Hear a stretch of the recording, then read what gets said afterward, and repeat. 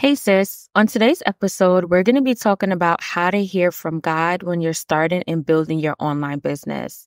Now, before we get into the episode, I just want to leave you with a practical tool of how to hear from God because throughout the episode, I'm basically going to be helping you set the foundation to be able to recognize his voice. So when you want to hear from God, the first thing that you want to do is write out everything that you feel in your spirit God is saying to you. So whether it's an idea, whether it's a plan, whatever it is, write it down. And then the next thing that you're going to want to do is lining up with his word. On the episode, I go on to explain the first time I heard from God, which was he was telling me to practice abstinency. So what I did was I wrote that down on a piece of paper. And then I went on Google and I Googled, what does the Bible say about abstinency? What are some scriptures about sex? And I took all those scriptures and I aligned it with what it is that I felt God was asking me to do. And it's going to be the same thing for you. Now, some of the things that you may hear God telling you, you might not be able to find the exact scripture for, but it will align with his voice and his character. And that's what we're going to be talking about throughout the rest of the episode, how to set the foundation so that you know God's voice and you know God's character. So when you feel or you hear something inside your spirit that you might not be able to find the exact scripture for, at least you're confident to know that that is God's voice. So grab that notebook, grab that pencil, and let's get to the episode.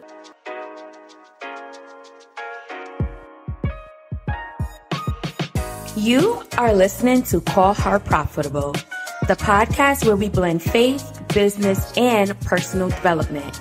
I'm your host, Odaisha, founder of the Woman of Power Group and certified life and business coach. And on this podcast, we'll explore partnering with God in your entrepreneurial endeavors, uncover your God-given gifts so you can start and grow a business that flows, transform your mindset, and walk confidently in your calling.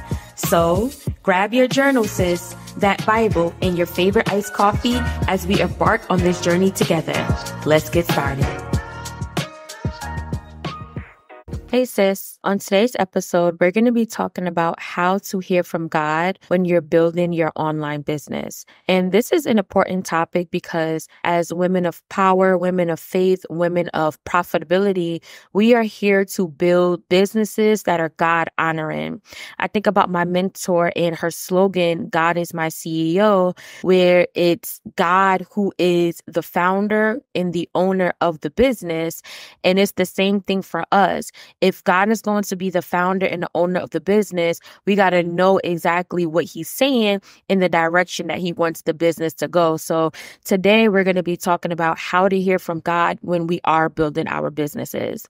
Now, when I was thinking about the episode topic, it made me go back to a few years ago. I had made this video about when I was trying to hear from God, and I was really pressed. Like, I was desiring to hear from God so much. I was reaching out to some trusted advisors who already had started their relationship with God, and I was basically asking them how to hear from God. I was praying a lot. I was asking God to please help me to hear his voice. I was doing a lot of research online on how to hear from God.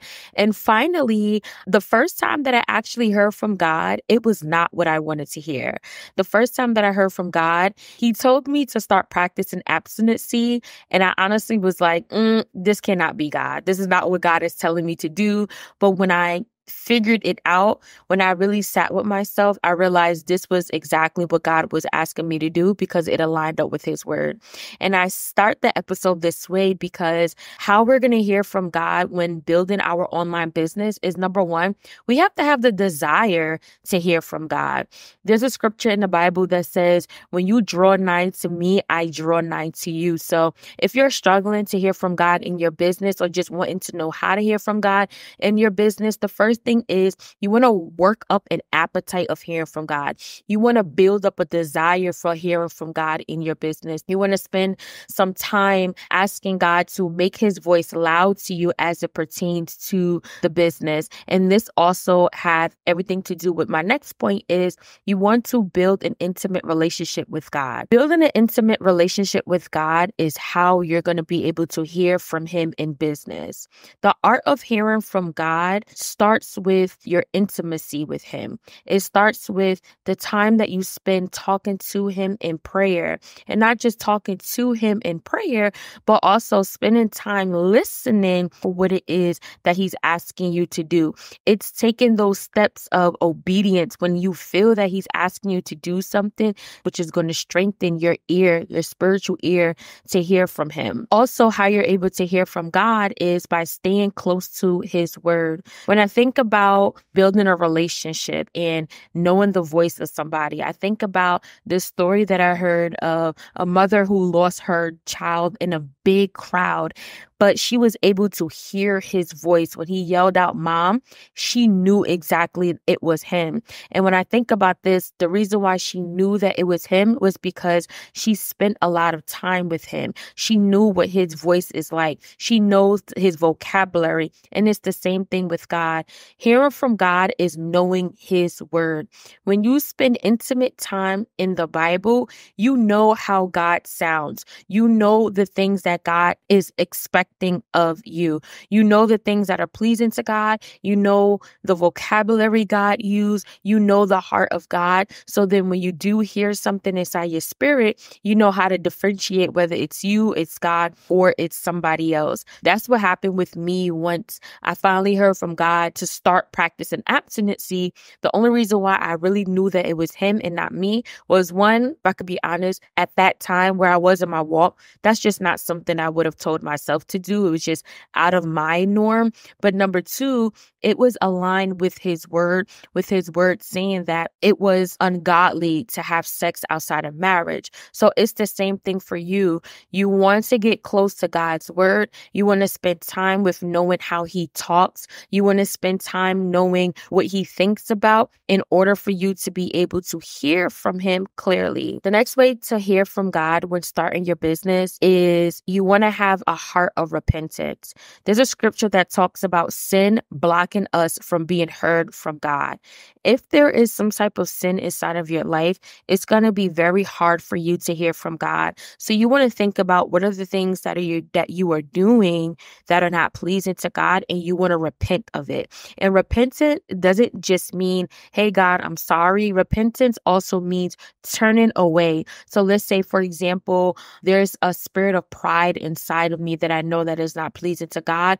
Not only am I going to confess that and say, "God, I ask that you forgive me for the spirit of pride," but I'm going to make a conscious effort for turning away from pride. So that is what you're going to want to do as well. You want to have a repentance heart so that you're able to hear clearly from God when you're starting your business. All right. So what does hearing from God in your business look like? It honestly looks different for each person, but some of the things it looks like from hearing from God in your business is, one, forgiveness. So if there is something that's going on in your personal life, like unforgiveness or like bitterness or gossip or anything like that, God is going to address those issues first when you're hearing from him in business. And the reason why that's going to happen is because God wants you to build a business from a whole place.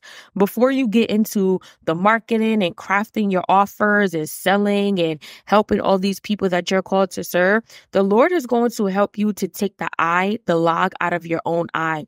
He's going to want to build up your character so that you can be the woman that you need to be to even operate and run this business from a pure, a righteous, and a holy place. So you might go to God about a strategy inside of your business, and he might tell you to forgive your mom, or he might tell you to repent for a certain sin, a certain hidden sin, or he might tell you to turn away from idols. That's what it looks like to hear from God in your business, because again, he wants you to operate this business from a healed and a whole place.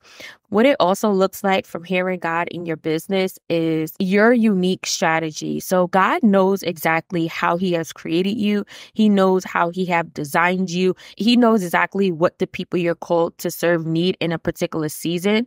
So some of the strategies that he gives you it might be unorthodox. I remember when I first was bouncing back from my failed launch with the Woman of Power group, and God gave me this strategy of doing a 30-day challenge. That challenge was called the Believe Bigger Challenge. And he basically was like, hey, reach out to the women on your email list, ask them if they want to join this 30-day challenge. And that is your marketing strategy. And it worked. Now, that wouldn't have been a strategy that I came up with myself because I have already tried different marketing strategies. In fact, I had wanted to do something completely different, but the Lord told me to do that. And when I took that leap of faith, it was actually a success. And it was the bounce back of what the Woman of Power group would be today. So for you, hearing from God inside of your business, it may sound unorthodox. It may sound like things that you never done before. And sometimes it even is really simple. It might be things that you have done before that didn't work, but now God is asking you to do it again, or things you haven't done before that sounds too good to be true, but it's going to work because God knows exactly what it is that you need at that moment inside of your business. Hearing from God while you're building your online business also looks like building a relationship with the Holy Spirit. Now, this has been such a blessing for me this year, really understanding who the Holy Spirit is and building a relationship with him, because the Holy Spirit is our helper. He is the Spirit of truth.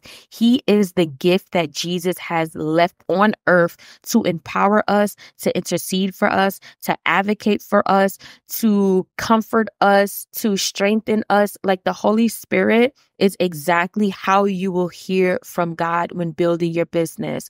The way that I have gotten to know the Holy Spirit is, one, by recognizing he is not an it, but he is a person and he is the Spirit of truth.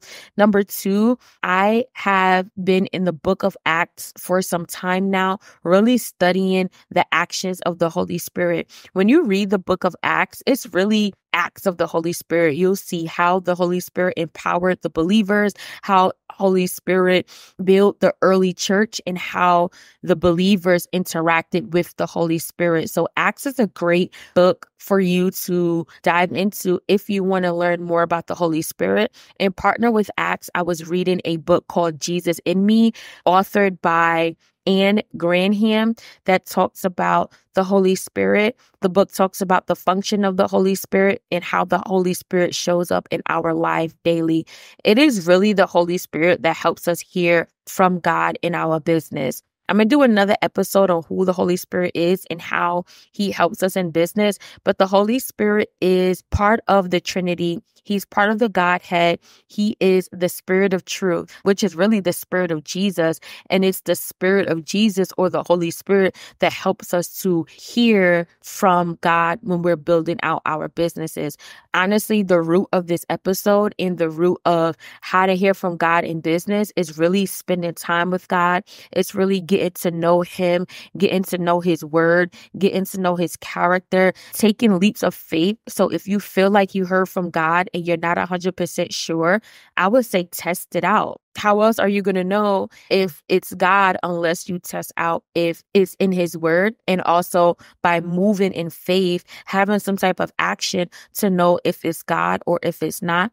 And then also by spending time in prayer. Prayer is a conversation between you and God. Not only are you talking to God, but you're also taking the time to listen so that you can hear from him.